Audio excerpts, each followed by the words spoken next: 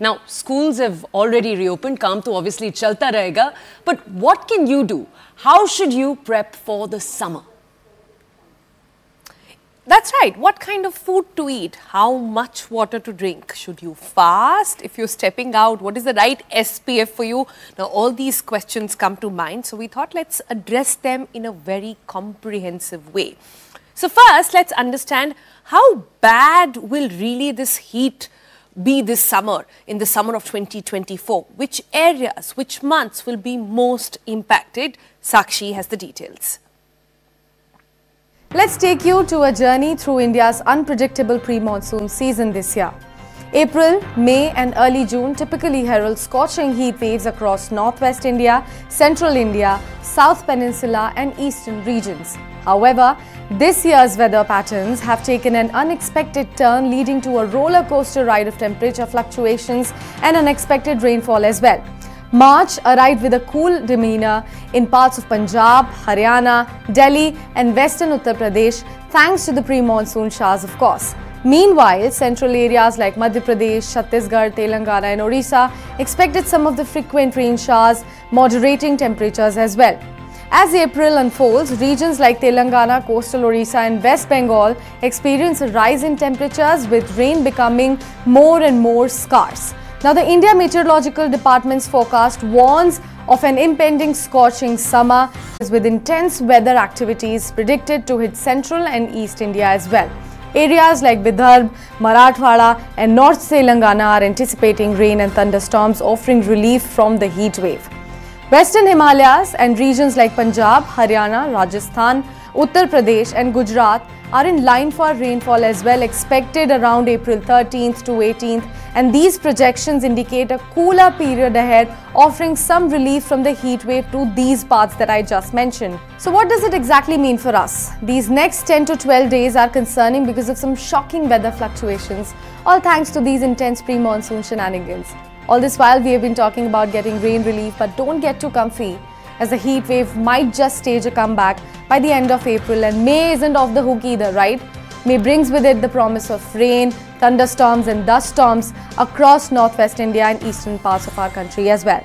Known as Kal Vaishakhi by the locals, these pre-monsoon activities provide a much needed reprieve from the heat. However, be warned, for with great rain comes great responsibility. Widespread damage to the crops, properties and even lives can occur, especially in the intense weather zones of eastern and northeastern India, particularly in the months of May and the first half of June as well. So that's my colleague Sakshi telling you all that you have to look forward to. But have you ever wondered what makes the weather patterns this intense? It's this very fascinating phenomenon. To tell you more about it, my colleague Shrishti has all of the details. Shrishti, first, El Nino. Just tell us more. Yes, definitely, Toya. So, like we have rightly been warned by the India Meteorological Department that 2024 summer is going to be one of the hottest summers.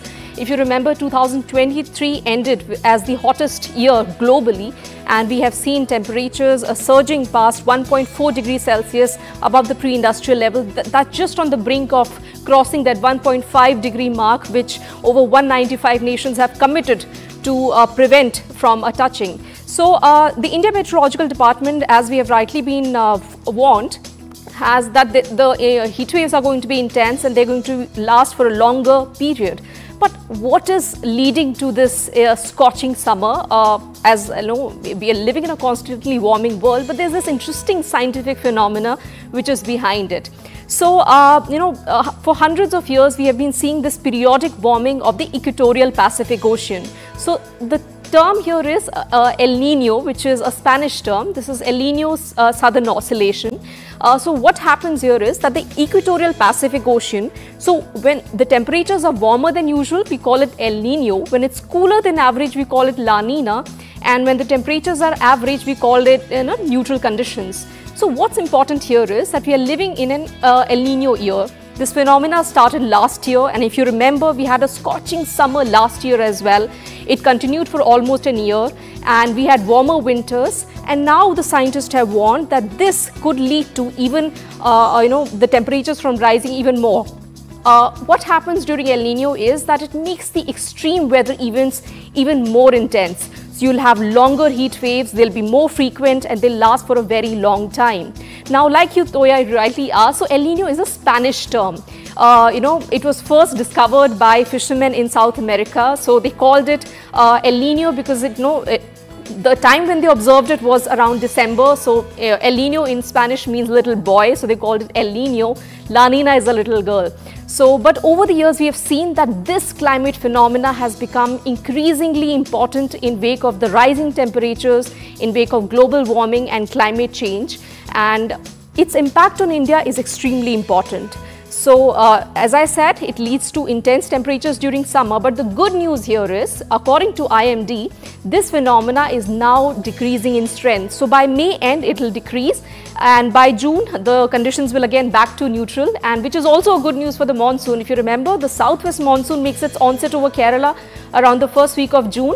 So, and El Nino is, not very favorable for the monsoon rains. So, luckily, if the stars are right, we'll definitely have neutral conditions during June, and we'll get some relief from these intense period of heat waves, which are usually during April, May and June. Also, to remind our viewers, IMD has warned that there are certain regions which are going to witness increasing strength of heat waves.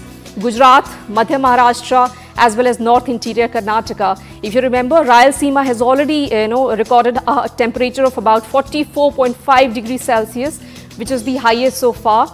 And apart from that, Rajasthan, Chhattisgarh, Odisha, Andhra Pradesh are also some of the most vulnerable states. So, as scientists have warned, and so we are telling you all to be prepared for this intense, scorching summer and take all the precautions that you can when you step out. All right then. Thanks, Shrishti, for that. I love how the hot is the boy and the cool one is the girl. I'm loving the derivatives these names have really come from. So, thanks so much, Shrishti, for that. Let's move on now. So, we understand now how hot will it get, when will it be the hottest, and importantly, why does it get so hot? Let's also now bring you another perspective to the heat. It's on how you and I can beat the heat. So, what's the best approach towards diet this summer? Let's bring in the nutritionist Shikha Sharma with us right here. Hi Shikha, good morning. Welcome to TBC. I first want to understand from you, as adults, and when it comes to heat, the thing which is really important is hydration, is water. So, how much water really, can you set the record straight for us, is enough for adults, and at what intervals as well?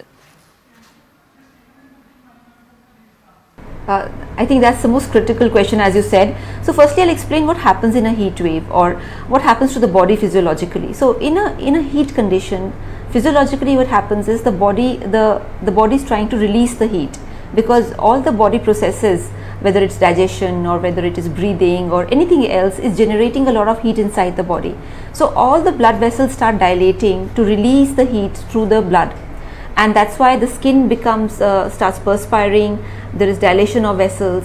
The second thing which happens in a heat condition is that the body starts having a little bit of swelling also. That is very natural, because all tissues and everything starts expanding a little bit in the heat. Like if you notice that the ring which you wear, in summers it's tight and in winters it's slightly loose, and that's because the tissues are expanding a little bit to release the heat possible. Now typically for this entire physiological process, water is the element which helps it to keep balancing out this heat in the body, and therefore hydration, as you asked, for adults at least you should have 10 glasses of water every day. And this is very critical, because without water the body's physiological processes stop working, and that's why 10 glasses of water are critical. If you are active, if you are out in the sun, then you may even need much more, which could be about 15 to 20 glasses of water, but 10 is a minimum. And what intervals should we be having this water at through the day?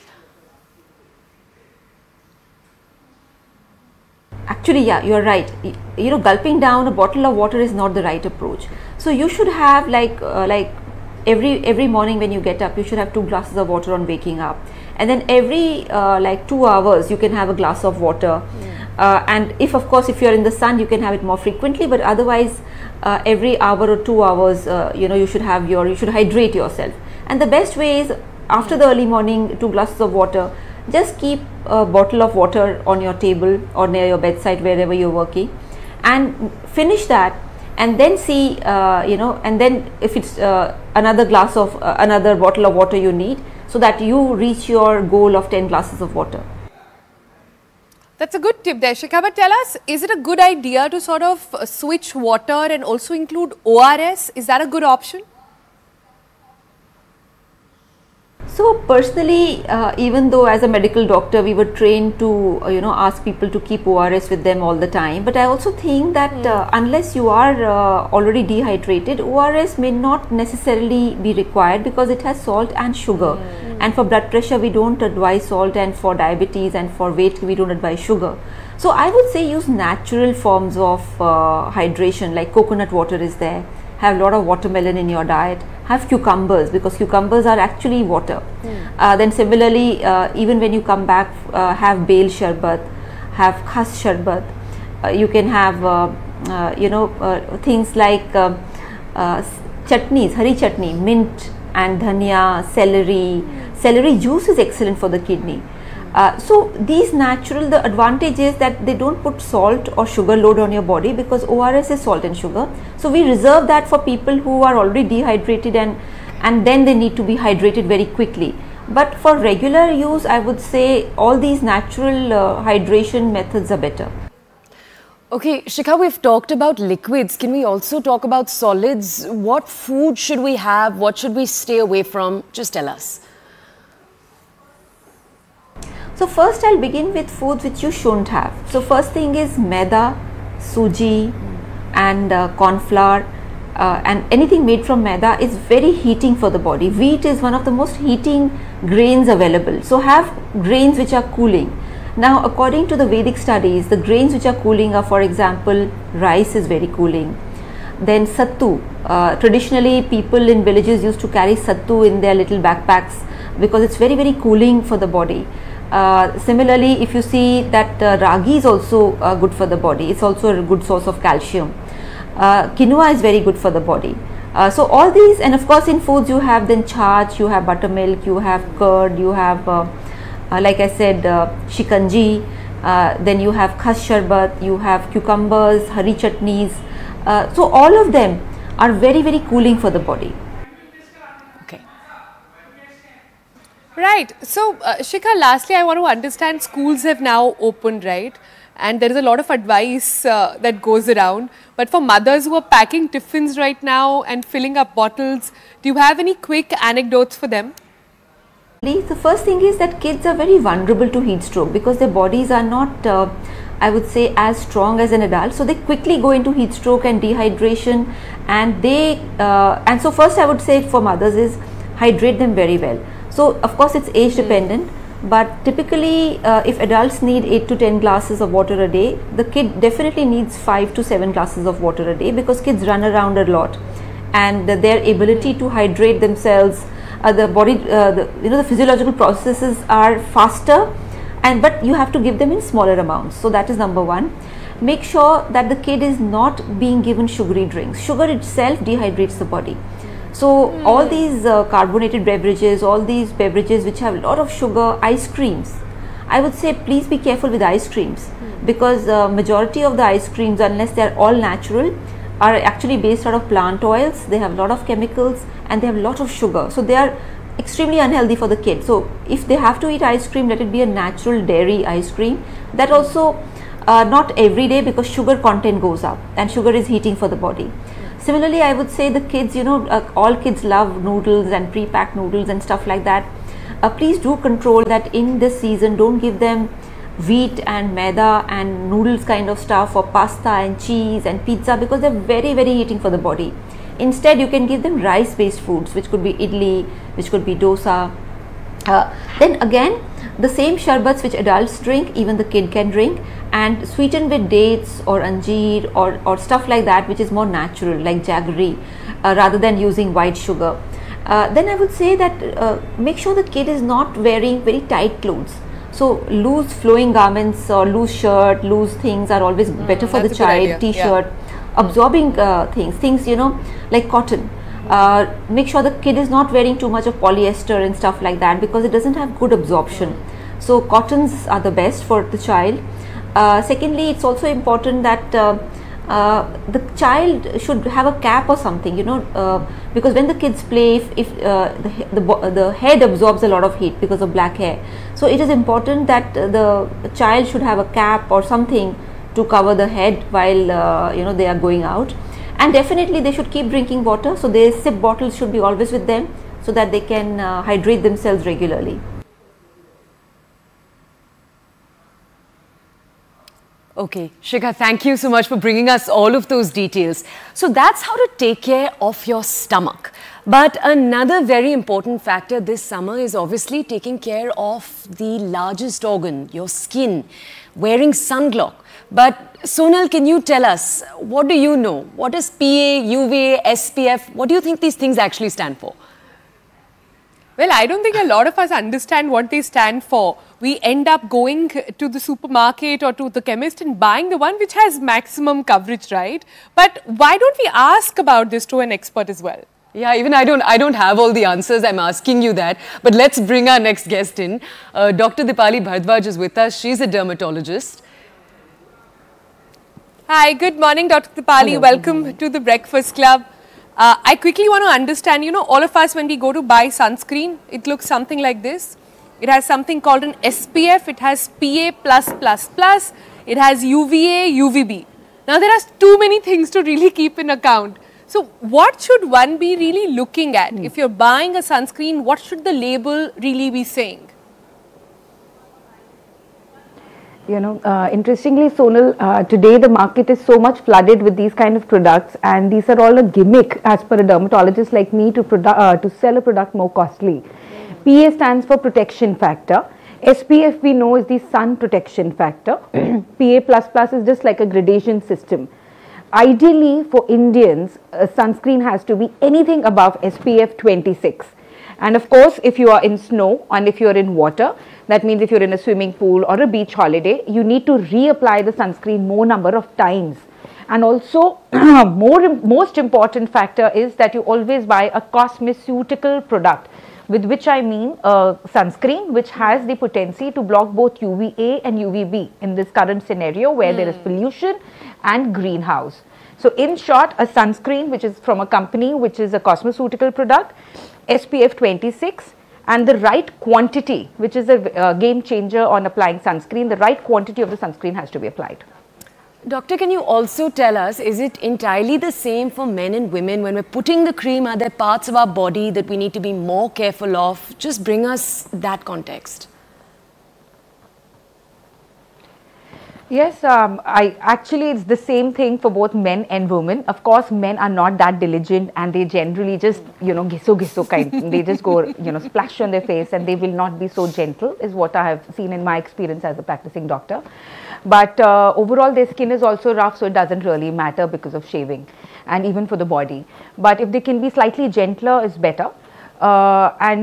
You know, talking about the quantity of sunscreen, like our finger has a instrument which is 3 boxes. So 1.5 fingertip unit, you know, this is the right quantity of sunscreen application which has to be applied 15 minutes before going in the sun. So if you buy a sunscreen worth 1000 or 200 rupees, it doesn't matter to me.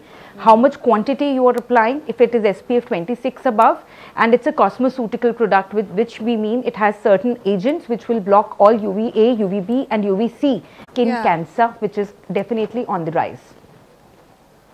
Yeah, but doctor, tell us, what about kids then? Should we apply the same 1.5 sort of box formula even with the kids?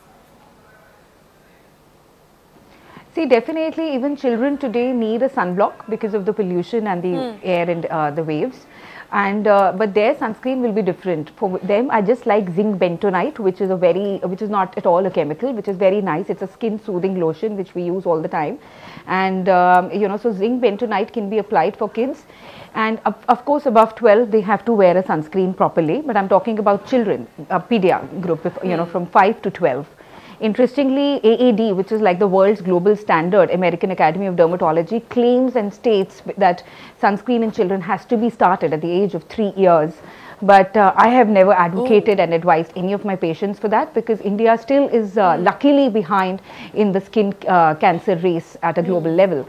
But definitely zinc bentonite, or even our plain and simple aloe vera gel, is excellent for protecting kids against the harsh sun rays and the heat wave. So they can just apply that, and that should be enough. And doctor, what about the reapply question? You know, sometimes you read that you should reapply it every 2 hours, every 4 hours. Does that even change based on the SPF? Like if one is getting a SPF 50, can they wait longer before reapplying it? How does that work?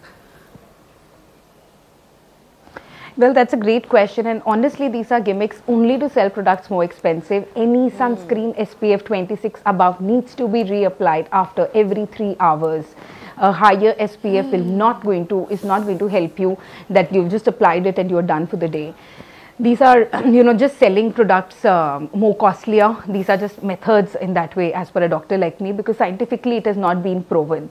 And interestingly, if a woman is wearing makeup also these days, there are powder sunscreens. Men, if they are lazy to reapply sunscreen, they can just maybe apply even aloe vera gel, because men are more, you know, accustomed to using lights and camera, laptops, you know, computer screens. Even that is emitting rays.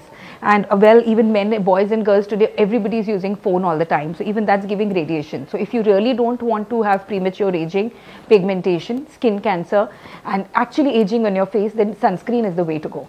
Okay. Doctor, thank you. So doctor coming in there with a strong endorsement for sunscreen. She's saying even aloe vera is good. She's also suggested what younger kids can use for us. Doctor, thank you so much for joining us here on the show today. Let's move on from this now. We're going to bring you a quick check on everything that's taking place in India and across the globe.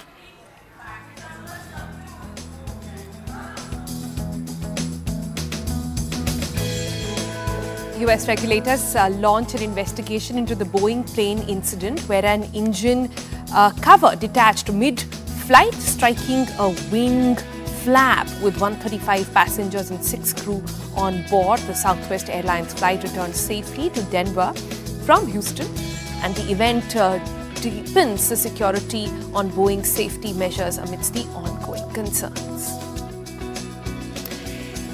In the United States, as elections near, Donald Trump's secretive plan to resolve the Ukraine conflict involves proposing concessions of Crimea and Donbass to Russia entirely. Critics are condemning the move. They're saying it legitimizes Putin's aggression.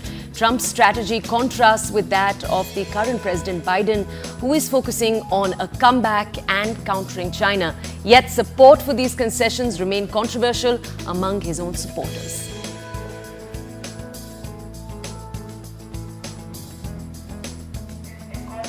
Here's something for all you music lovers. Introducing Spotify's groundbreaking AI playlist, now available to the premium users in the UK and Australia. This feature lets you create personalized playlists with just text prompts, whether it's songs to serenade your cat or emojis. Get tailored recommendations powered by AI now. Plus, also enjoy an AI-powered DJ for custom music curation. And we're taking you from Spotify to South Korea. South Korea ramping up its military surveillance capabilities. It's launching a second spy satellite amidst escalating tensions with North Korea. Now, this move intensifies the space race between the two Koreas. Both nations right now are aiming to bolster their reconnaissance and missile capabilities. Obviously, this is amid heightened regional tensions. At Morgan Wallen's Indianapolis concert, a joke about Taylor Swift's attendance sparked mixed reactions. While some fans cheered, others booed Swift. Now, Wallen clarified the jest, urging against booing and expressing appreciation and support as well. The incident, captured in several TikTok videos, stirred a controversy amongst Swifties. All right, with that, we're going to switch and slip into a very short break. Coming up on the other side, meet the very feisty commandos of J&K, and it's a pack of girls and women who are brimming with patriotism, also keeping our borders and keeping Jammu and Kashmir safe. That's coming up in a moment from now.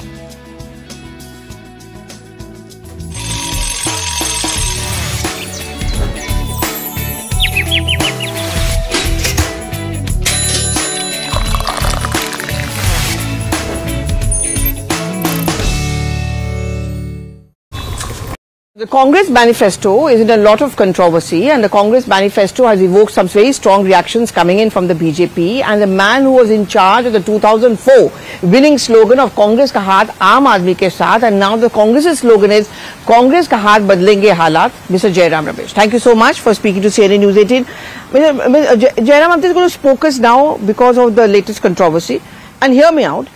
According to the BJP and the Prime Minister, your manifesto is speaking the language of the Muslim League. Let me ask the Prime Minister. Shyama Prasad Mukherjee, founder of the Bharatiya Janata Sangh, was in league with the Muslim League. He was part of a coalition government in Bengal in the early 1940s with the Muslim League. The Hindu Mahasabha of Shyama Prasad Mukherjee, the founder of the Janata Sangh, was in league with the Muslim League in Sindh and Northwest Frontier. It was Mr. L.K. Advani and Mr. Jaswant Singh, leaders of the BJP, who went to Pakistan and eulogized the leader of the Muslim League, one of the men responsible for the partition of India, Muhammad Ali Jinnah. It was not the Congress party which was in bed with the Muslim League, it was the founder of the Bharatiya Janata Sangh. And what is this language of the Prime Minister? A desperate Prime Minister, unable to find any substantive points to make. He is talking of Tushtikaran. He is giving farmers MSP, legal guarantee, Tushtikaran. He is giving 1 lakh to a woman of every poor household, Tushtikaran. Is filling 30 lakh government vacancies, Tushtikaran. But when you talk about giving special rights to the minorities, let me explain. What have we said on the minorities? We will ensure that the constitutional rights of each and every citizen of India, including the minorities, which is enshrined in the Constitution of Baba Sahib Ambedkar, is fulfilled. And this is the reason for the Charso Par. First he gets Bibek Debroy to speak, then he gets Anant Hegde to speak, then he gets Jyoti Mirda to speak. He doesn't have the courage to speak. He wants to replace this Constitution of India, of which the pillars are, one of the pillars is secularism, the other pillar is social justice. There are other pillars as well. And deeply uncomfortable with this Baba Sahib Ambedkar's constitution, he's thinking of a new constitution. No, as a political party, anyone can set a target, right? I mean, who's stopping you? But the real reason for the target is to rewrite the constitution. I mean, is this a language that behoves the Prime Minister? Can't he find anything substantive to talk about? We have given 25 guarantees. We have a Panch Nyay program. What is Tushtikaran about these guarantees? Okay, so what is Tushtikaran about this? General, let me just talk about the caste census thing. I mean, this is completely... No, hear me out on the caste census. This Prime Minister every day discovers new depths to plumb for dishonesty, for hypocrisy and for lying. Okay. Jairam, you mentioned the caste census. This is something which Rahul Gandhi feels very strongly about. Rajiv Gandhi had talked about in India, which is bereft of caste, creed, religion, differences in that. India 21st century, yeah, but 21st century you're suddenly talking about the OBCs and the caste. Aren't you also doing politics over it? Caste census in 2011. Please brush up your history. Mr. Narendra Modi's own colleague in Bihar has carried out a caste census. Is he against Nitish Kumar's caste census? Tell me.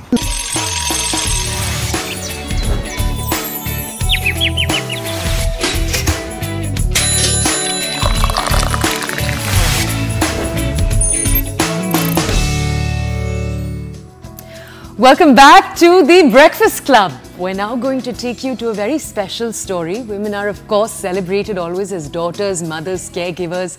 But also today, we know them as commandos. Women can be fully equipped with automatic weapons, bulletproof vests. They can carry out patrolling duties in armored vehicles. Women can conduct patrolling duties everywhere just to keep you safe, both in the house and even outside. And to bring you more about these women, let's take you to Jammu. That's right, Jammu, where a small contingent of women personnel of the Special Operations Group has been deployed there ahead of Lok Sabha elections. They are specially trained counter-insurgency force in the Jammu and Kashmir Police, and it's just an 8-member team.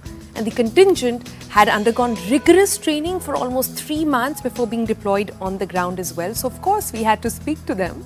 Take a look. This is a ground report we've brought you. We'll also be speaking with the DSP. This is DSP Priyanka Kumari. She's the woman who gave them that training.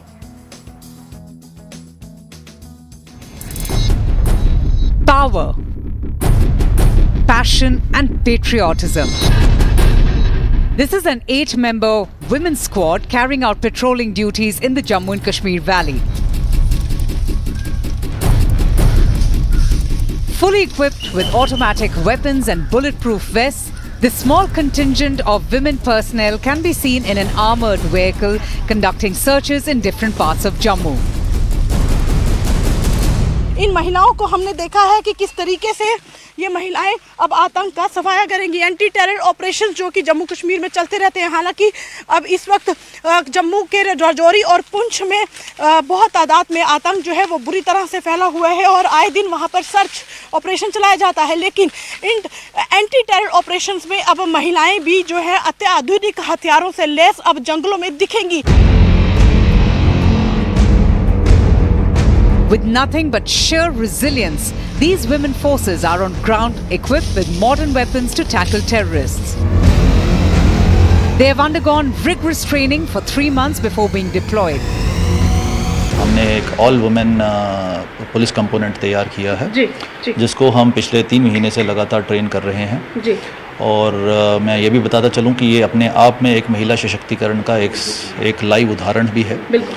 और इन women team को हम all women police component team को हम अभी field में भी उतार रहे हैं, जो अपनी डिफरेंट तरह की ड्यूटीज़ जो हैं अंजाम दे रही हैं, जिसके अंदर रैंडम MVCPs जो हैं उसको चेक किया जा रहा है, sweeping exercise in the areas उन सबको उसको ट्रेन किया जा रहा है। अलॉन्ग विद दैट हम उनको फायरिंग प्रैक्टिसेस भी करवा रहे हैं।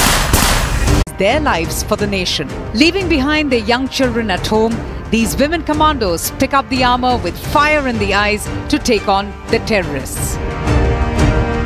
News 18 पे आपने देखा किस तरीके से अब अपने कंधों पे अत्याधुनिक हथियारों के साथ ये करेंगी आतंक का सफाया। वीडियो जर्नलिस्ट राजीव के साथ कोमल सिंह, News 18 इंडिया।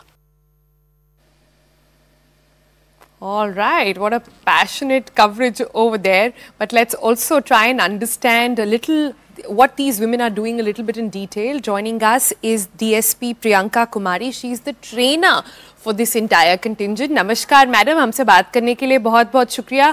पहले तो हमें बताएं कि ये काफ़ी तगड़ी इनकी 3 महीने की ट्रेनिंग हुई और काफ़ी आपको कठिनाइयों का सामना भी करना पड़ा होगा। जम्मू के अंदर हम देख रहे थे कैसे बहुत थिक है फॉरेस्ट, उसके बीच में से महिलाएं निकल के अपनी पूरी पूरा अपना उनका जो करना होता है, आगे पीछे देखना होता है और ट्रेनिंग कर रही थी। तो कैसे करी आपने ये ट्रेनिंग? ये जो हमारी वुमेन कमांडोज जो कि हमारी यहाँ पे आई हैं, ऑफ कोर्स इनकी एक रेगुलर ट्रेनिंग की जाती है। इसके अलावा जो है इनको टाइमली जो है स्पेशल फोर्सेस के साथ जो है डिप्लॉय करके जो है स्पेशल ट्रेनिंग दी जाती है, सो दैट कि ये जो हमारी एंटी मिलिटेंसी ऑपरेशंस जो हम करते हैं, काउंटर टेररिस्ट ऑपरेशंस जो करते हैं, उसके साथ प्रॉपर तरीके से जो है इक्विप्ड हो जाएं, उसके इन्वायरमेंट के साथ जो है अपने आप को पूरा उसको ढाल पाएँ और टाइमली और रेगुलरली जो है इनकी प्रॉपर ट्रेनिंग्स और फायर प्रैक्टिसेस भी करवाए जाते हैं। मैम आप हमें ये भी बता सकते हैं, जम्मू और कश्मीर की ये जो पूरी रीजन है इसमें जंगल बहुत है मैम, जंगल में कौन कौन सी चैलेंजेस मिलती हैं, आप हमें बता सकते हैं? लाइक अगर हम एज अ प्रोफेशनल ट्रेनिंग की बात करेंगे तो इनको जो ट्रेनिंग हम देते हैं वो ऑल काइंड ऑफ टेरेन के साथ जो है दी जाती है। ऐसा नहीं है कि जंगल में ही, इवन माउंटेन्स में, या कि हम अगर हम बात करें तो अर्बन जो सेंटर्स की बात करें तो इनको हर तरीके की ट्रेनिंग दी जाती है, सो दैट कि इन ऑल सिचुएशंस जो है ये उसमें वर्कआउट कर पाएँ। और अगर स्पेसिफिकली हम फॉरेस्ट एरियाज़ की बात करेंगे या फिर यहाँ के जम्मू कश्मीर के टेरेन के बारे में हम बात करेंगे तो ऑफकोर्स इनको जो है स्पेशलाइज जो है ट्रेनिंग दी गई है और इस सारे जो मतलब टफ सिचुएशंस में जो है टफ सिचुएशंस में इन सब लोगों को जो है एक दूसरे का सपोर्ट करना और कैसे उस सिचुएशन को ओवरकम करना है, कैसे एक दूसरे के साथ रहना है, एज ए बडी पेयर इनको जो है सारी ट्रेनिंग दी जाती है।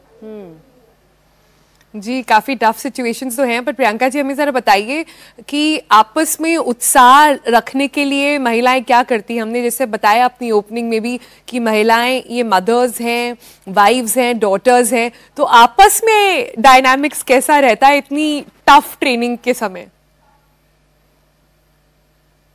जब हम एज ए टीम वर्क की बात करते हैं, ऑफ कोर्स टीम वर्क में जो है आपको पता ही होगा कि सारे जो है एज ए टीम की तरह वर्क करते हैं, और स्पेशली जब हम काउंटर टेररिस्ट ऑपरेशन की बात करते हैं या फिर जो है एंटी मिलिटेंसी ऑपरेशंस की बात करते हैं, तो सारे जो हमारी जो टीम होती है वो साथ में मिलकर काम करती है और एक दूसरे को सपोर्ट करती है। हम दो के ग्रुप्स में जो है मूव करते हैं और समटाइम्स जो है एक दूसरे के साथ कम्युनिकेशन करने के लिए, तो इस तरीके का जो है एक दूसरे का सपोर्ट करने का और एक दूसरे के साथ लाइजन रखने का जो है इनको सारा जो है चीज़ें जो है बताई गई हैं और उसके साथ ये प्रॉपर तरीके से वर्कआउट भी करते हैं।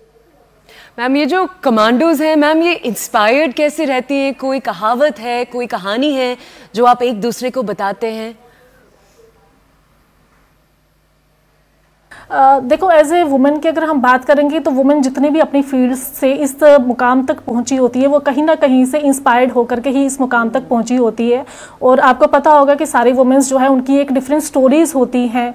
हर एक वुमेन जो है अपने फील्ड में एक्सपर्टाइज जो पहुंची है वो किसी न किसी स्ट्रगल को, अपने टफ टाइम को ओवरकम करके पहुंची है और अपने इवन फैमिली सिस्टम को वो सपोर्ट करके अपनी फैमिलीज़ को भी वो साथ में जो है उनको संभाल रही हैं। और इन केस ऑफ हम बेड फोर्स की बात करें तो टफ ड्यूटीज़ में भी जो है वो काम कर रही हैं। तो मुझे ऐसे लगता है कि इन सब लोगों की जो है अपनी जो है स्टोरीज़ हैं और अपनी स्टोरीज़ जो है एक दूसरे के साथ शेयर करती हैं और उससे जो है दूसरी वुमेन्स को भी इंस्पिरेशंस मिलती है। बट ऑब्वियसली जब कोई भी वुमेन यूनिफॉर्म में जो है बाहर निकलती है तो आपने देखा होगा कि बहुत सारे बच्चे या बहुत सारी जो छोटे गर्ल्स हैं उनको देख करके काफ़ी ज़्यादा इंस्पायर्ड होती हैं। तो इन सब लोगों की अपनी स्टोरीज हैं तो जो कि सबको इंस्पायर्ड करती हैं। जी, बट प्रियंका जी हमें ज़रा बताइए कि इस समय आपको बहुत सारी महिलाएं देख रही होंगी, ये स्टोरी देख रही हैं, समझ रही हैं और कई लोगों का मन करता होगा फोर्सेस ज्वाइन करने का। आपका उनको एडवाइस क्या है कि कैसे प्रिपेयर करके आएं कि अगर वो कॉम्बैट में जाना चाहती हैं? अभी हमने जो देखा होगा कि अगर हम बात करें तो बहुत सारे फील्ड में और बहुत सारे वर्ल्ड फोर्सेस में जो है हमारी लेडीज़ फीमेल्स जो हैं बहुत बढ़ चढ़ के आगे आ रही हैं कि किसी भी फील्ड में हम देखें तो लेडीज़ का जो है वो पार्टिसिपेशन जो है वो इंक्रीज़ हो रहा है। तो मेरी तरफ से जो है हमारी वुमेन्स जो ऑलरेडी काम कर रही है उनके लिए तो यही एडवाइस है कि आप अपनी जो है स्पिरिट को हाई रखें और जो है अपने टफ सिचुएशंस में जो है आगे बढ़ें और जो भी आपको चीज़ें दी जाती हैं, जो भी आपको काम दिया जाता है या फिर जो भी ऑपरेशंस होते हैं उसमें जो है वर्कआउट करें अच्छे तरीके से।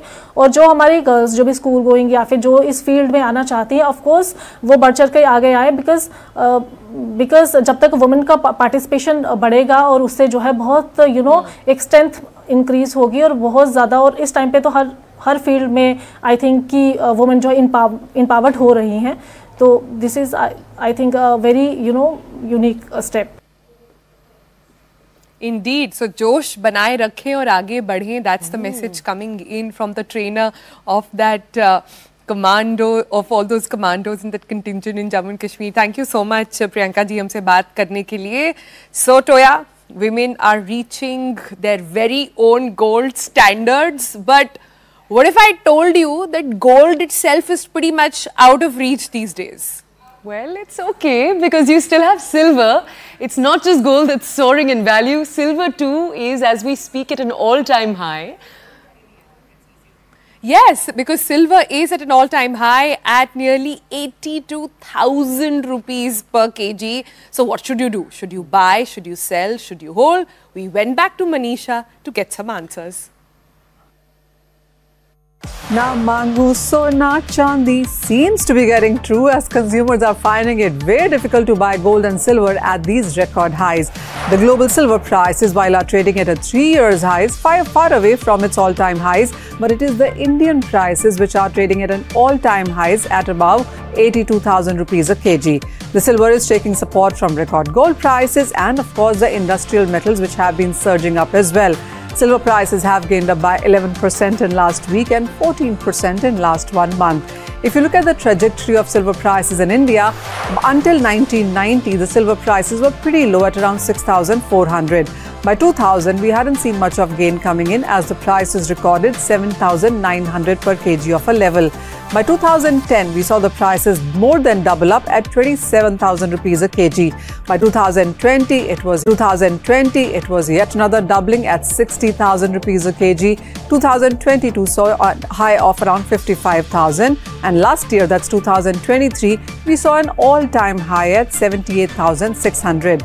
Right now, we're trading at yet another record high of 82,000 rupees a kg in case of silver. From a poor man's gold, it has become an important industrial metal. When you look at the global markets itself, while the production this year is expected to gain up by 4.1% to 916 million ounces, well, the consumption is anticipated much higher at 1.2 billion ounces. When you look at silver, there's a huge buying opportunity here because silver usage in green energy is on a high. When you look at EVs, well, the silver used here is anywhere between 25 to 50 grams per car. In hybrid, it's used anywhere between 18 to 34 grams. Also, the global EV sales are on a strong up move, and that has been supportive. If you look at the automotive sector in 2022, silver was used at 55 million ounces by the automotive sector, which 2025 could see a high of almost 90 million ounces of an estimate. Also, silver is used in photovoltaic. The demand there also is anticipated higher from 47 million ounces in 2014 to 100 million ounces in 2020. And this year, that demand could be at 161 million ounces. Well, silver is headed higher is what the global banks and Wall Street brokerages seem to be telling us. Gold already has run up into a heated run, and now silver can outperform gold in the next 6 to 12 months. Silver can be bought in physical, via cutlery, statues, bars, coins, etc. If you are investing, you can also buy silver in digital form or via ETFs. Okay, let's take you very quickly now to the world of sports. It was a hat-trick of wins for KKR at the top of the season. It was a never-before-seen set of matches for the franchise in IPL history. But all of that changed last night when they ran into the Chennai Super Kings. Match number 22 at the M.H. Damram Stadium in Chennai witnessed a captain's knock by Rituraj Gaikwad that helped CSK to a hat-trick of wins at home this season. Can CSK look beyond MS Dhoni then? That's the million-dollar question. Jamie Alter will attempt to answer it.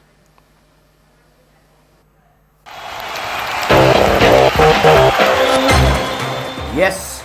KKR have finally been stopped. The KKR juggernaut, which had seen the team for the first time in 16 years win its first 3 matches, was brought to a halt by who else but Chennai Super Kings. Not MS Dhoni's Chennai Super Kings, but Rituraj Gaikwad's Chennai Super Kings.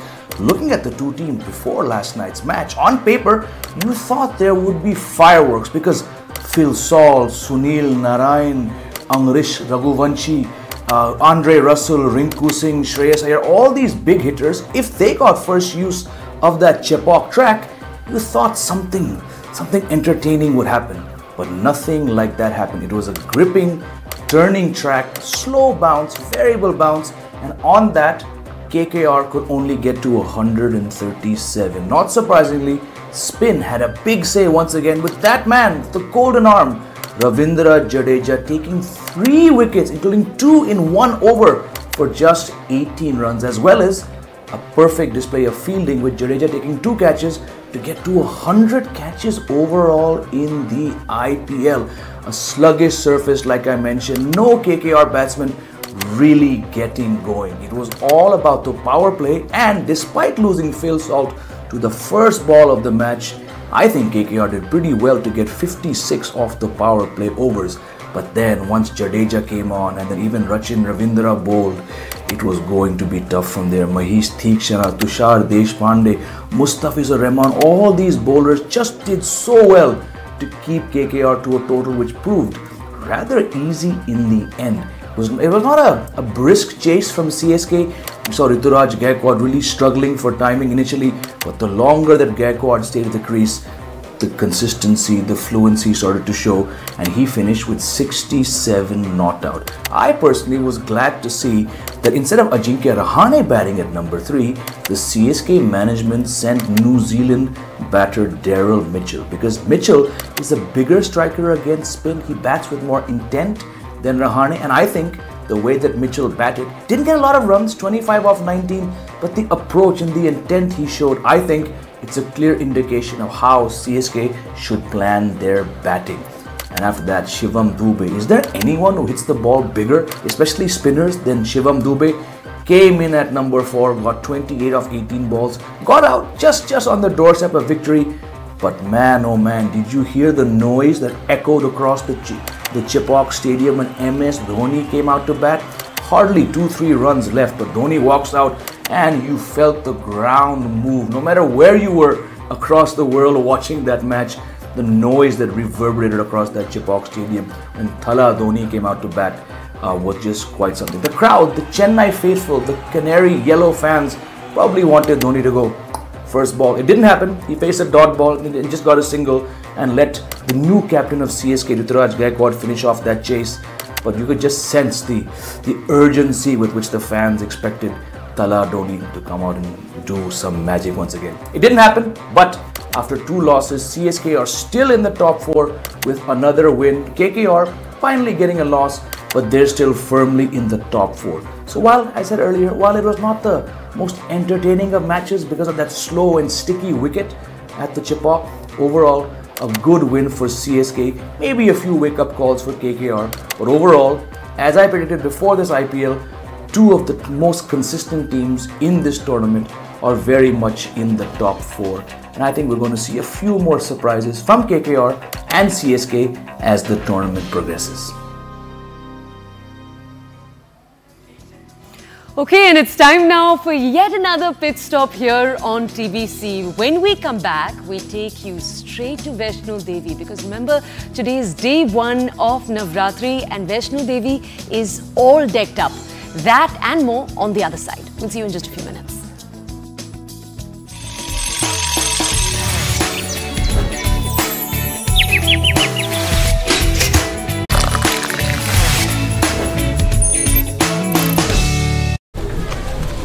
The Congress manifesto is in a lot of controversy, and the Congress manifesto has evoked some very strong reactions coming in from the BJP. And the man who was in charge of the 2004 winning slogan of Congress ka haath aam aadmi ke saath, and now the Congress's slogan is Congress ka haath badlenge halat, Mr. Jairam Ramesh. Thank you so much for speaking to CNN News 18. Jairam, I'm just going to focus now because of the latest controversy, and hear me out. According to the BJP and the Prime Minister, your manifesto is speaking the language of the Muslim League. Let me ask the Prime Minister. Shyama Prasad Mukherjee, founder of the Bharatiya Janata Sangh, was in league with the Muslim League. He was part of a coalition government in Bengal in the early 1940s with the Muslim League. The Hindu Mahasabha of Shyama Prasad Mukherjee, the founder of the Janata Sangh, was in league with the Muslim League in Sindh and Northwest Frontier. It was Mr. L.K. Advani and Mr. Jaswant Singh, leaders of the BJP, who went to Pakistan and eulogized the leader of the Muslim League, one of the men responsible for the partition of India, Muhammad Ali Jinnah. It was not the Congress party which was in bed with the Muslim League, it was the founder of the Bharatiya Janata Sangh. And what is this language of the Prime Minister? A desperate Prime Minister, unable to find any substantive points to make. He is talking of Tushtikaran. He is giving farmers MSP, legal guarantee, Tushtikaran. He is giving 1 lakh to a woman of every poor household, Tushtikaran. Is filling 30 lakh government vacancies, Tushtikaran. But when you talk about giving special rights to the minorities, let me explain. What have we said on the minorities? We will ensure that the constitutional rights of each and every citizen of India, including the minorities, which is enshrined in the Constitution of Baba Sahib Ambedkar, is fulfilled. And this is the reason for the Char Sopar. First he gets Bibek Debroy to speak, then he gets Anant Hegde to speak, then he gets Jyoti Mirda to speak. He doesn't have the courage to speak. He wants to replace this Constitution of India, of which the pillars are, one of the pillars is secularism, the other pillar is social justice. There are other pillars as well.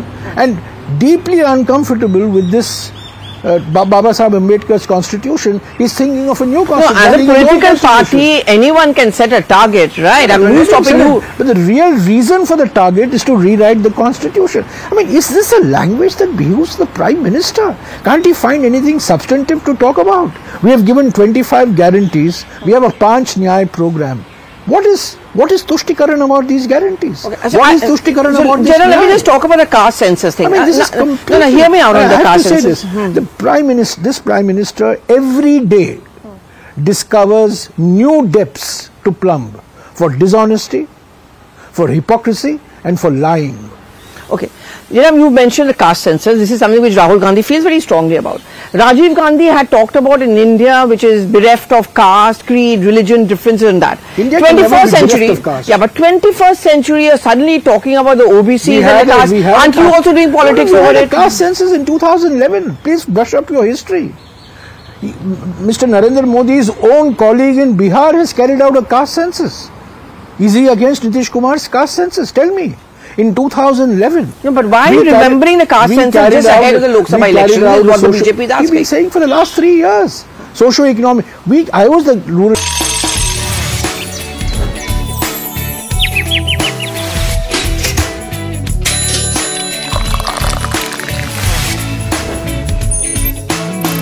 Welcome back. It's also the first day of Navratri festival today. So very happy Navratra to all the viewers of TBC. It's called Pratipada and the day is dedicated to goddess Shail Putri, who is described in the scriptures as the daughter of the mountains. Chaitra Navratri celebrates the 9 forms of Goddess Durga and the feminine energy. To bring this energy into your life, we're going to be taking you to the decked up, the beautiful Mata Vaishno Devi Shrine in Jammu and Kashmir. Let's take a look.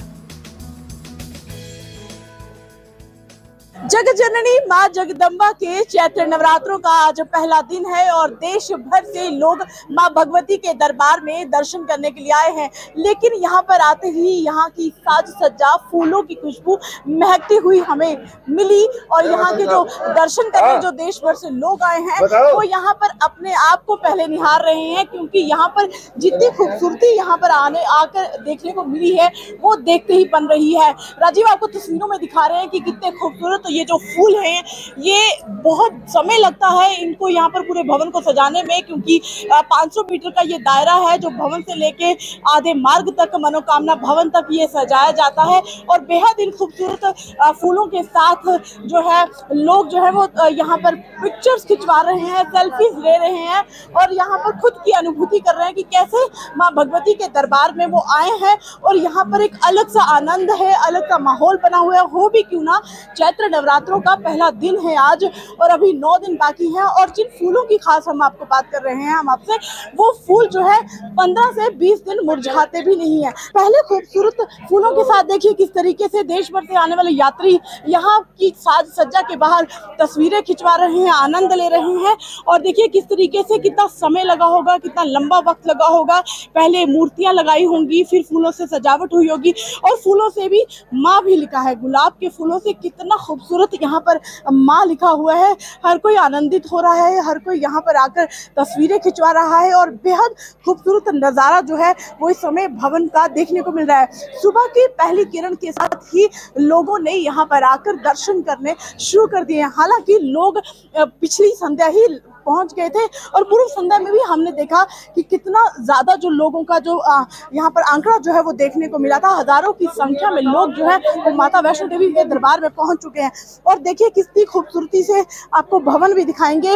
ये सुबह की सूरज की पहली किरण अभी भवन में पहुंची नहीं है, लेकिन हजारों की संख्या में यहाँ पर श्रद्धालु देश भर से पहुंच चुके हैं और आज वो माता रानी के दर्शन करेंगे। बेहद खूबसूरत नज़ारा और आप देखिए कितनी ज़्यादा तादाद में लोग जो हैं, यहाँ पर लोगों की आवाजाही है, कड़ी सुरक्षा है और भारी भरकम हथियारों के साथ सेना और जम्मू कश्मीर पुलिस के जो जवान हैं वो भी यहाँ पर पहुँचे हैं। हो भी क्यों ना, क्योंकि यहाँ पर जो देश भर से लोग आते हैं उनकी रक्षा सुरक्षा का भी जिम्मा जो है यहाँ के प्रशासन ने पूरी तरह से लिया है। All right, खूबसूरत तो है काफी नज़ारा, and that too at 6:30 in the morning. Look at the crowds over there. Quite spectacular visuals coming in there from Jammu and Kashmir. So it's a big day, it's an auspicious day, but will it turn out to be one in the stock market? Let's find out. Next, we bring you a special section on financial markets powered by Money Control Pro, Money Control's premium destination for investing and business insights.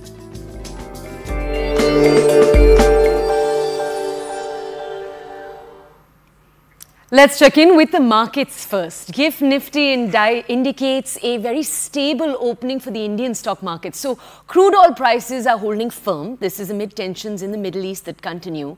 US markets closed with little changes in values yesterday at all. Investors are still awaiting fresh inflation data as we speak. Gold prices rising to record highs on purchases by central banks.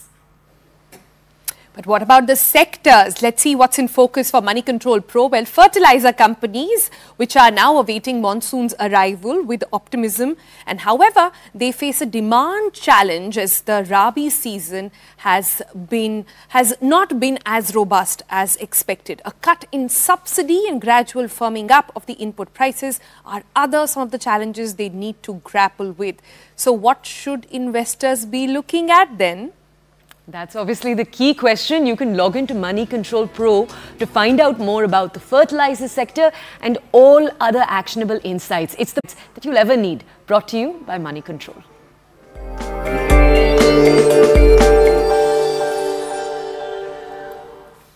All right, with that, it's a wrap on the Breakfast Club. Today, it's an auspicious day. We spoke about Navratri. It's Gudi Parva here in Maharashtra. Everybody's all decked up. Streets are decked up. People are decked up. Also, lots of other festivals happening. Even Ugadi down south. So it's a good day. You all go have a beautiful one as well. We'll see you again tomorrow morning, 8 o'clock. Bye-bye. Goodbye.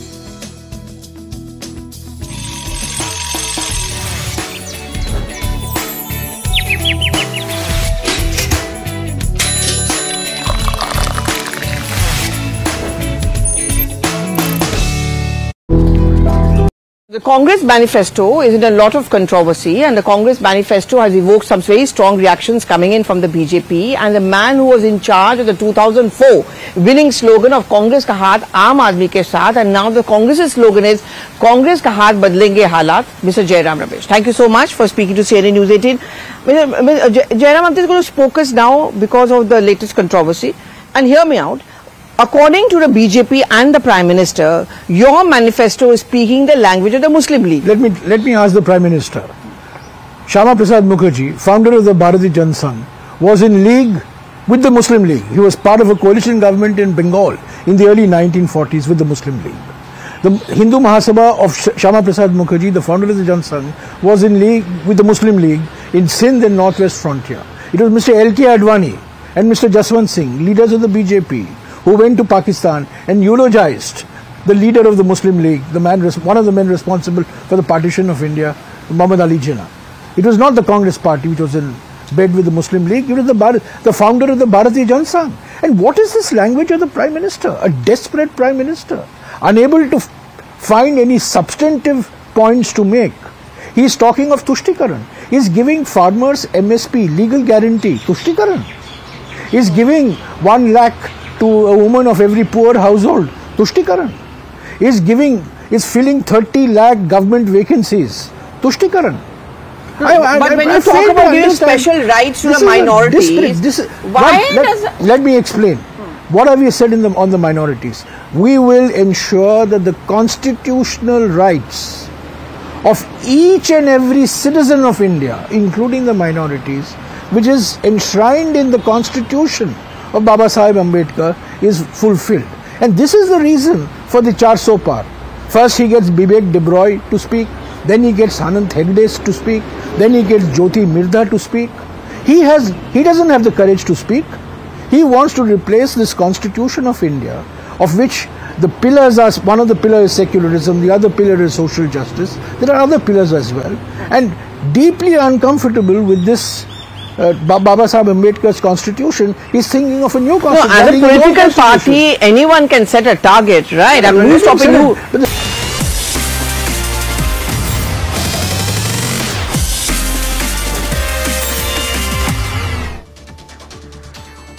A very good morning to all our viewers. You're watching the morning news on CNN News 18. I'm Anjali Pandey here to take you through all the latest news and updates from across the nation and around the world. And our top focus continues to remain on the politics that is brewing over the NIA attack that happened in West Bengal. Now, days after the NIA team was attacked in West Bengal's East Medinipur, the political slugfest continues between the BJP and the TMC. A delegation of TMC leaders staged dharna outside the Election Commission's office in the national capital yesterday. The delegation was led by senior TMC leaders like Derek O'Brien, Saket Gokhale, Shantanu Sen and Dola Sen. Prior to staging the protest, the delegation met a full bench of the apex poll body over their demands. Now, the TMC has been alleging that the central probe agencies have been targeting the opposition parties at the behest of the BJP-led centre. Meanwhile, the BJP has also launched a scathing attack on TMC, raising questions on the law and order situation in the state of West Bengal. Bengal BJP President Shrikant Majumdar said, and I quote, "Mamata government must answer why is there a rise in blasts in Bengal." In fact, he further accused TMC of orchestrating violence in the state of West Bengal. को jail में भेजेगा। अरे अभी तो jail हो गया, अभी तो हिंदुस्तान को जेल बना दिया, लोकतंत्र को अब जेल बना दिया, गणतंत्र को अब जेल बना दिया। हर जगह में जेल तो पहले ही बना दिया। NIA, CBI, बीजेपी का भाई भाई आप 3 बजे जाके हमला करते हैं महिला के ऊपर और 5 बजे पुलिस को इंफॉर्मेशन देता है।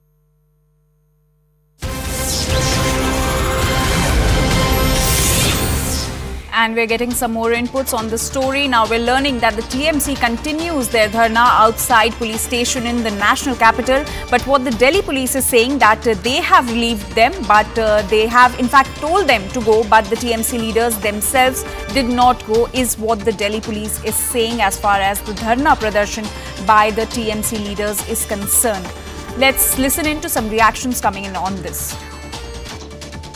All India Trinamool Congress is continuing its 24-hour dharna against the Modi government's blatant, brazen misuse of central agencies, NIA, IT, CBI and ED in the general elections of 2024 against the opposition. These central agencies are being used to cripple the opposition, to take the opposition's focus away from elections. Elections of 2024 are not going to be a level playing field. ED, income tax सब central agency को BJP का branch office मानता है और वो सोचते हैं सच्ची में कि मोदी है तो मुमकिन है तो वो जो जीत चाहे कर सकते। इसीलिए अभी तो इलेक्शन कमीशन का जुरिस्डिक्शन में हम सब है, मॉडल कोड ऑफ कंडक्ट चल रहा है, फिर भी उन लोगों का मन मर्जी, मोदी बाबू और अमित शाह का मन मर्जी, बीजेपी का मन मर्जी, NIA, CBI, ED और इनकम टैक्स चल रहा है और सब अपोजिशन को डिस्टर्ब कर रहा है ताकि वो ढंग से शांति से इलेक्शन ना लड़ सके। And now CNN News 18's Nikhil Akwani is joining us live from Mandir Marg police station where the TMC leaders are staging the dharna. Nikhil, what are the demands that are being raised by these TMC leaders? So Anjali, we are reporting from outside the Mandir Marg police station, and as you have rightly mentioned in the very start that the Delhi police have relieved them, but they are sitting on their protest. There are a couple of demands which are being raised by the TMC delegation who yesterday met the election commissioner, after which they set on a 24-hour protest. So we are starting with the visual in the very first place. My camera person Rajesh Bharadwaj is showing you the visual of those MPs who are set on the protest. We can see Derek O'Brien, who is the member of parliament, Shantanu Sen as well, Saket Gokhale and Dola Sen, Jain and Sagarika Ghosh as well, they were also seen here, and they have gone to change, and in a short while from now they will also be joining the protest, and we are expecting that at about 10 a.m. they are going to speak with the media. As far as the demands are concerned, yesterday they met the election commissioner with a couple of demands. The primarily demand which they are raising is that they want the change of the directors of the central agencies, particularly those investigating agencies which are currently in some matter or the other investigating different cases in the state of Bengal, be it NIA, CBI or income tax. So this is something which is being said by the TMC leaders, that at a time when the elections are on its peak, at a time when the leaders of the TMC party, they are busy campaigning, that is the time when the central agencies are working on the behest of the Bharatiya Janata Party to make some of the trouble and to make it even more difficult for the TMC leaders to campaign or even to contest the election. This is the demand which is being raised by them, and they are also saying at the same time that they are working on the directions of one BJP leader in the state, Tiwari, who has handed over a couple of leaders list to the central agencies, and the directions have been given by the BJP leader to actually mount some of the trouble to them. So these are the details which are coming out from the TMC. Right, Nikhil, but the question that arises is that are these demands feasible?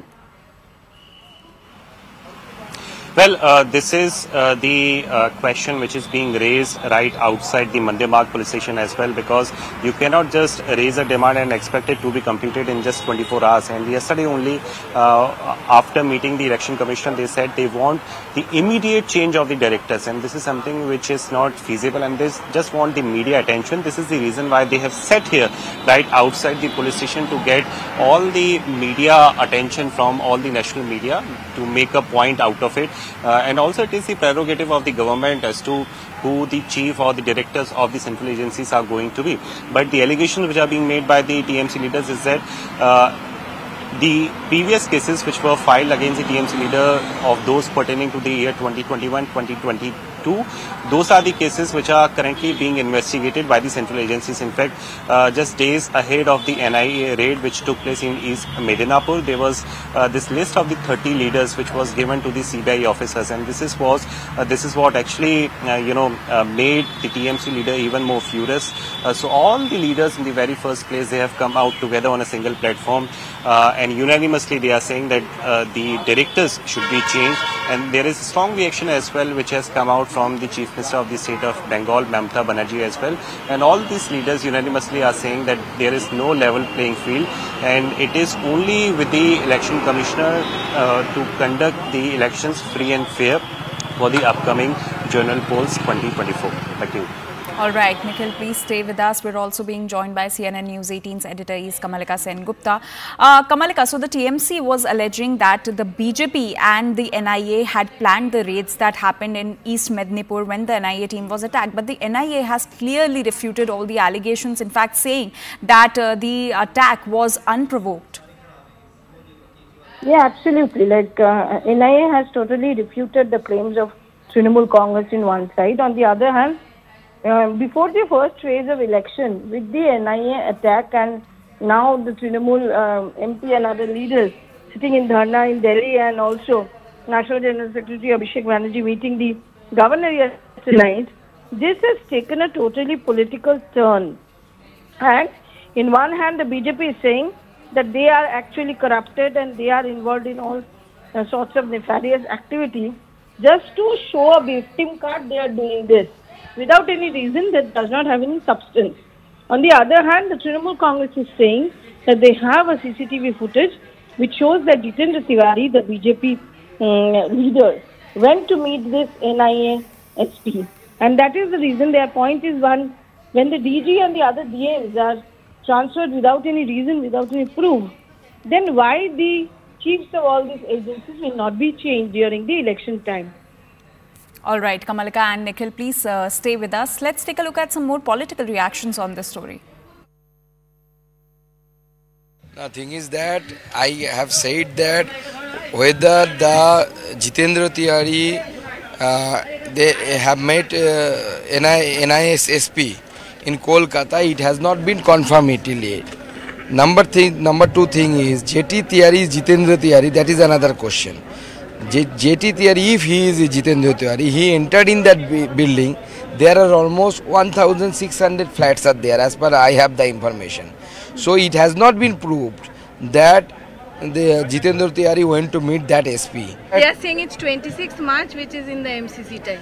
But the thing is that it has not been proved now whether the Jitendra Tiwari, GT Tiwari is Jitendra Tiwari. First question will arise whether that GT Tiwari is Jitendra Tiwari, that you have to prove. First question should be there, why only in this part of country, only in the state of West Bengal, this kind of incidents of blasts are happening. That is the important question. Without it, you change the DG of West Bengal Police, and that too twice in 48 hours. You change the SPs of 5 different districts, the DMs, because BJP leaders have requested. There's no proof in hand. But when we are furnishing proof, we are furnishing the visitors book, the log, the register of SP NIA's residence on the 26th of March. We have furnished the lease agreement of SP NIA's current residence in New Town. Despite those proof, and we have CCTV footages as well, where the BJP functionary, here namely Jitendra Tiwari, is walking with a parcel in hand and doing a clandestine meeting secretly, discreetly, covertly, without letting anyone know. And Nikhil Lakhwani continues to stay with us from Mandir Marg Police Station. Nikhil, so what is the plan of the TMC leaders for today? Will they continue to stage this dharna throughout the day? Well, as far as the plan of the TMC delegation is concerned, yesterday they wanted to sit on a protest right outside the Election Commission, and since no permission was sought from the Delhi police, this is the reason why they were detained immediately and they were taken to the different place, and they were eventually brought to the Mandir Marg police station, where after a point they were released as per the protocol. Whatever the political protest happens in the capital city without permission, so they are taken into the custody for a while, and after that they are released. So similar was the process which was followed by the Delhi police in this case as well, but they wanted to prove a point. This is the reason why they have just sat right outside the police station even after being relieved by the Delhi police.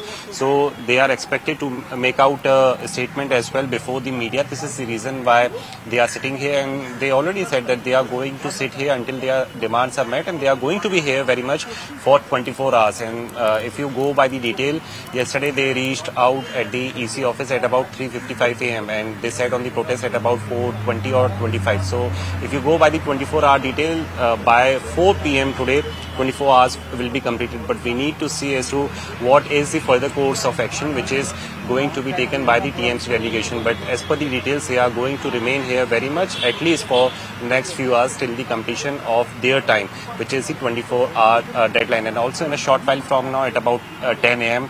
as per the sources, they are going to make a statement as well before the media. But in the visuals, yet again, for the viewers who are now joining us on CNN News 18, that these are the couple of MPs, and yesterday at about 4 p.m. a delegation of the 10 members of the TMC, they reached out at the EC office. But now what we can see is that many of the member of parliament from the TMC party, they have sat on the protest. We can see Derek O'Brien, we can see Shantanu Hussain, we can see Saket Gokhale as well, and there are 2 women parliamentarians as well from the side of the TMC party. Sagarika Ghosh, who is the newly Rajya Sabha MP from TMC, and Dola Sen as well. They have gone to change, and after a while they will be joining here at the site where these guys are protesting, and in a short while from now they are going to make out a statement before the media as well. So this is their demand, that they want the change of the directors immediately by the Election Commissioner, because now the right is with the Election Commissioner to take these calls as to whom to transfer and whom to not. So we need to see as to what is the reaction which is coming out from the side of the Election Commissioner as well, just right before the polls. Back to you. All right, Nikhil, please stay with us. Kamalika is also with us on the story. Kamalika, so the TMC is in fact also demanding the change of Election Commission chief. So can we say that the TMC does not even trust the Election Commission? Well, absolutely. That is very clear that they don't even now trust the Election Commission chief, because yesterday Abhishek Banerjee, he clearly stated that the way things are going on, that they are listening to the BJP leaders and not the other leaders, and there is no level playing field. So it is quite clear that that they are playing also one-sided. So definitely the Trinamool Congress is also now putting question on the role of EC. Day before yesterday also, Mamata Banerjee in a rally said that she salutes to EC, BJP salutes to EC every day, and if the Election Commission continues like this, then the entire world will see that democracy is jeopardized, and this is the condition. So that is what her statement was also. And she actually criticized the Election Commission and stated that the world will see this. So it's quite clear that it is not only now the agencies, but EC is also under attack from Trinamool Congress. They are attacking EC that they are not giving a level playing field for all the political parties to contest, to play in the election. All right, Kamalika and Nikhil, thank you so much for all those details. We'll keep coming back to you for more updates on this story. As of now, let's take a look at what Derek O'Brien had to say about this dharna. Injury has got worse, but we are here to fight. So we will carry on our peaceful dharna. This is the situation. Sir ये वाला धरना अगर ये यहाँ से आपको detain कर देते तो आप बाहर आकर भी करेंगे ये तो बाहर आके तो फिर उठा के ले जाएंगे ना ये तो क्या करूँ ये क्या करूँ एक साइड ये एमसीसी है मॉडल कोड ऑफ कॉन्डक्ट है ये सब ये तो तानाशाही 100% तानाशाही but we are from Trinamool Congress we will fight this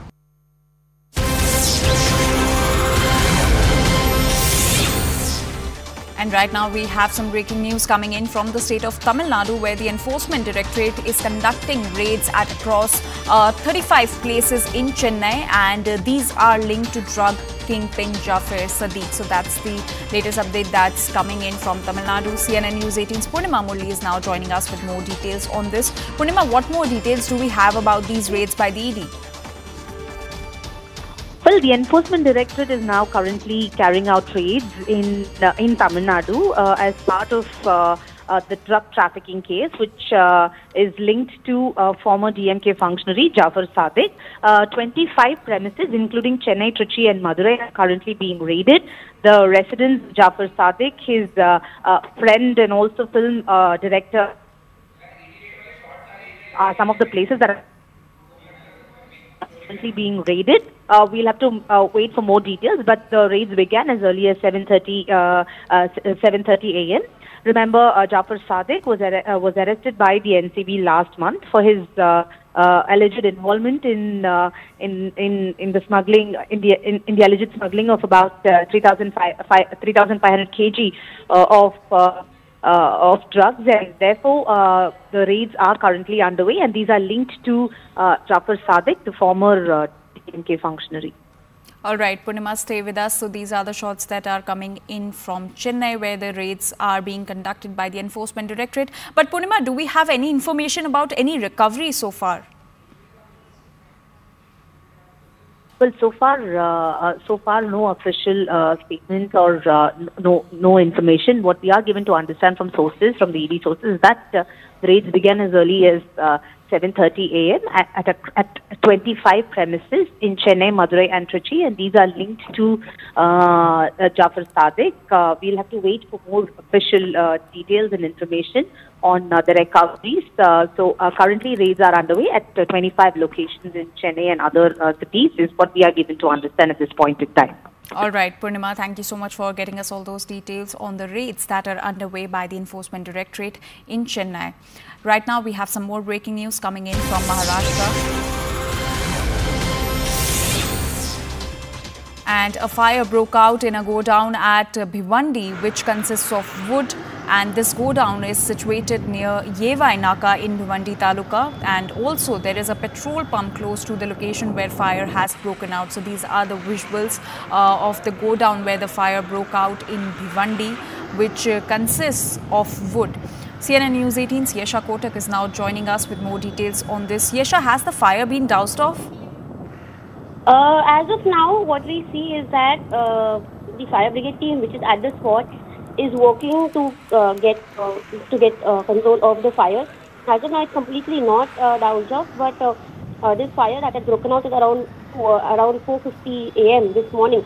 This was in fact in a godown which had wood in it. In fact, Bhiwandi, giving you a brief background of what Bhiwandi is an industrial area around Mumbai, wherein there are a lot of godowns and factories which exist. In this very case, we see that this was a godown which had wood in it, and around 4:50 a.m. was when the fire broke out. There were 5 fire brigade vehicles which were rushed to the spot, and as of now, the fire brigade team is still working to douse the fire. As of now, there's no update on any injuries or any casualties that have taken place in this, but considering that there is a petrol pump very close to the godown where the fire broke out, fire brigade teams are being a little cautious so as to ensure that the fire does not spread to the petrol pump nearby. Yes. All right, Yasha, thank you so much for getting us all those details from Bhiwandi. Well, with that, we're now slipping into a very short break. We'll be right back.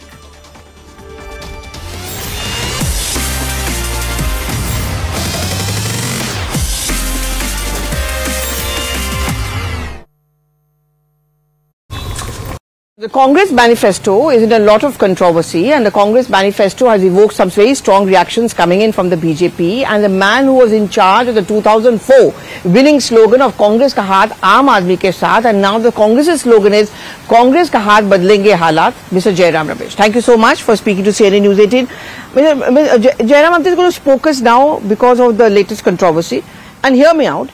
According to the BJP and the Prime Minister, your manifesto is speaking the language of the Muslim League. Let me ask the Prime Minister. Shyama Prasad Mukherjee, founder of the Bharatiya Janata Sangh, was in league with the Muslim League. He was part of a coalition government in Bengal in the early 1940s with the Muslim League. The Hindu Mahasabha of Shyama Prasad Mukherjee, the founder of the Janata Sangh, was in league with the Muslim League in Sindh and Northwest Frontier. It was Mr. L.K. Advani and Mr. Jaswant Singh, leaders of the BJP, who went to Pakistan and eulogized the leader of the Muslim League, the